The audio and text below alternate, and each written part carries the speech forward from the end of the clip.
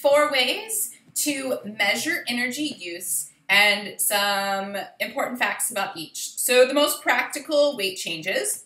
The other practical way is indirect calorimetry, and that is because it's portable if you have the machine. It is used mostly in athletes and burn victims, and it looks at the respiratory quotient, which is carbon dioxide out divided by oxygen consumed, and it's telling us, it's really cool, it tells us which nutrients we're using, the respiratory quotient. So if you're using carbohydrate, it's 1. If you're using fat, it's 0.7. So if you're wanting to lower your RQ, you're going to increase your fat. That kind of makes sense. There is direct calorimetry, but that's going into a chamber, not super practical, not used a whole lot. You have basal energy expenditure.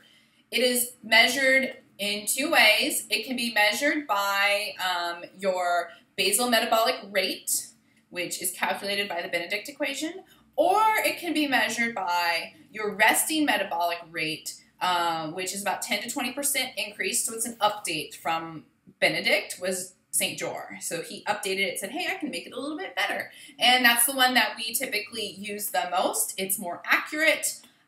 We use it for normal to obese individuals.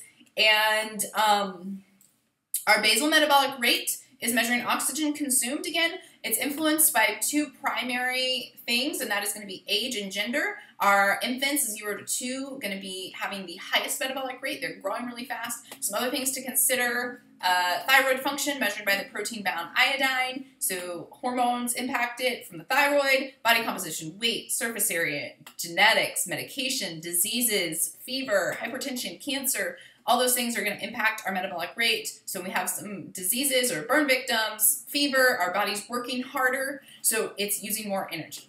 And that is my 4 different ways to measure energy use.